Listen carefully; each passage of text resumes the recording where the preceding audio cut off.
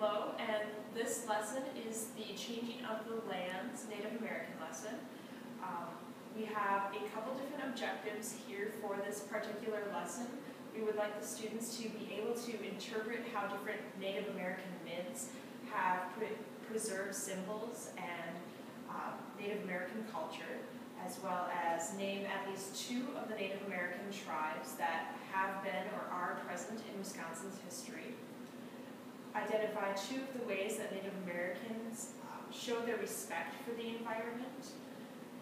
Design a personal seal that represents themselves based on the different symbols, the natural earth symbols that we provide, as well as demonstrate how Native Americans have used games to enhance their skills both mentally and physically. And some of the different materials you may need for this are a map of the different locations of the tribes. You'll need the various tribe names. We have them all separate on these different slips for students to read. You'll also need a symbol chart, as well as the Oneida Nation seal, as well as crayons and paper. You'll also need games. So we like to gather the students at the very beginning in a nice comfortable outdoor setting, similar to this campfire ring near the survival strategies area. Once we're here, we like to introduce the fact that there's many different types of stories. There's fairy tales, fables, just any different type of story that we have in our world. However, many Native American stories will fall under what is called a myth. And a myth, though maybe not entirely true, is something that is used to explain why or how something happens in nature or with the culture. And we have a number of different stories for you to use on some paper if you need them to be read off. But we have some on maple syrup and why the sap is so thin. Also, why how the bat came to be, and a couple different other ones. If you do choose to talk about why maple syrup is so thin, we do have some beads that can represent how many buckets, how many gallons of sap from a maple tree is used to make 1 gallon of syrup, and also how much sap from a birch tree is used to make 1 gallon of syrup. And so it's a nice hands-on way to just see how much sap is used to make only 1 gallon of syrup. Also, while we're out here, we like to try and pass out some of the different Native American tribe names that are in Wisconsin. And so some of them have some pronunciations at the end in case they're a little bit more difficult for students to read. But we like to have these go around and have them learn all 11 different names of the different Native American tribes here in Wisconsin.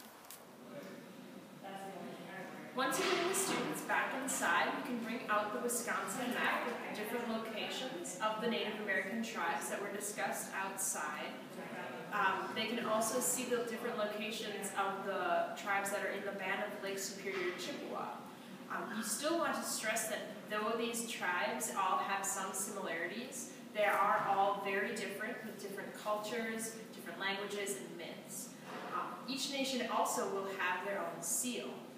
An example you can show them would be the President of the United States seal, just as one seal to show. We also have the Oneida Nation seal, and you can go through all of the different symbols that are on the seal and what they all mean.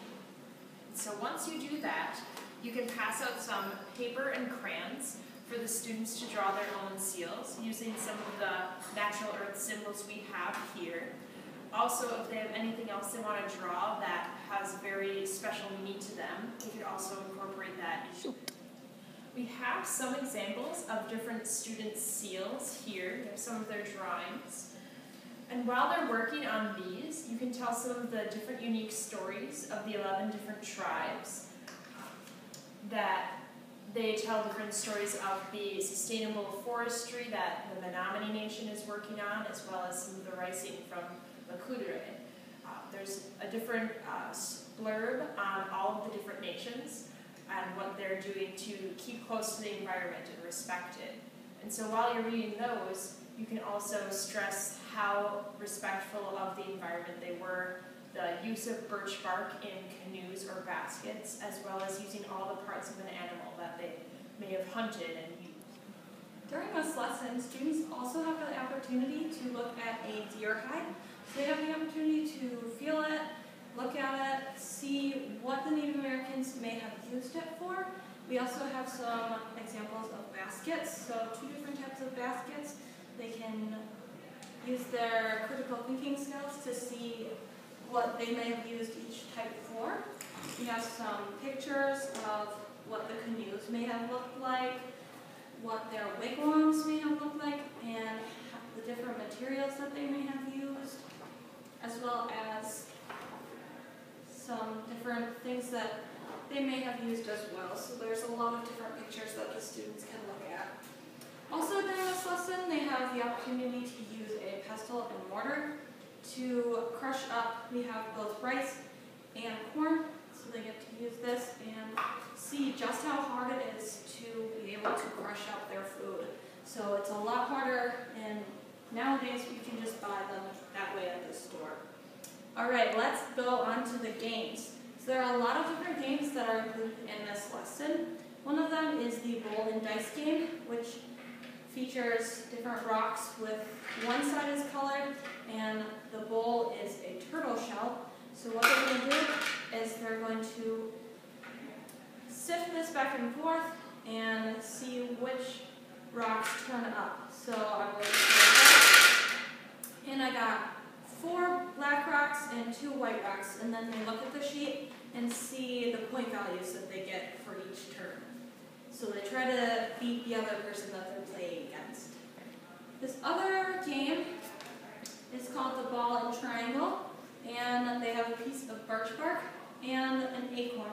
And what they're going to do is hold the birch bark, and they're going to try to get this acorn in the tiny hole, like so, and I got it in. Alright.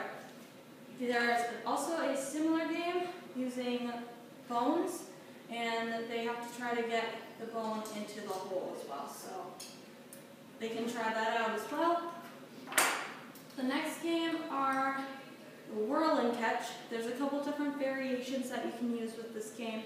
So students will start with 1 stick on their hand, and they'll turn it and throw it and try to catch it again, well, like this. The other variation is that they can throw it up in the air, twirl around, and then catch it. So for every time that they catch it, then they add another stick and do the same thing. The next game is corn husk wheel and corn hop dart game. So what you're going to want to do is hang this up somewhere. You can either do it in Anderson, where you'll most likely be teaching this lesson. Otherwise, if it's warm enough, you can hang it outside on a tree. And you use these corn husks that have the feathers on them. This is going to be hung up, and you're going to throw it. The students can see how many times they can get it into the hole. Another option for a game for the students to do is called the stick game, and you can use it with the smaller sticks. So what the object is they have a bundle of sticks. They're going to split that bundle in half so that one hand has an odd number and one has an even number. But they're not going to let their partner know which hand is which. So behind their back, they're going to split them up. One hand's going to be odd, one is going to be even, and their partner is going to guess which hand is correct.